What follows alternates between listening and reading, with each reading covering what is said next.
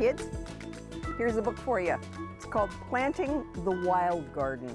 And this is a book about how seeds travel. It's really interesting. It's by Catherine O. Galbraith, which I think is kind of a cool name. But it's going to talk to you about how seeds travel.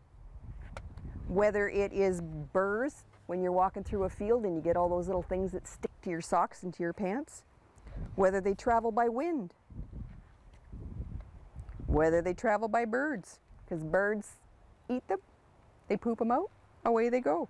But it's a really interesting book. It's an easy read. It's got some wonderful pictures in it, and you'll learn stuff and not even mind learning. And it's absolutely brilliant. So see if you can find it at the library or at the bookstore, then you can keep it. And one other thing I wanted to tell you about was, this is a group, they've got a bunch of CDs. It's called the Banana Slug String Band. I think they are down in the States, in California, but don't quote me on that. I just know that they have some absolutely wonderful songs like Dirt Made My Lunch, or FBI, that's fungus, bacteria, invertebrates.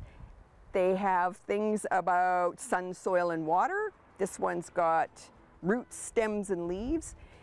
They're fun songs, they're educational songs.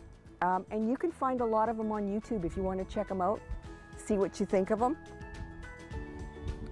see what kind of songs you can learn.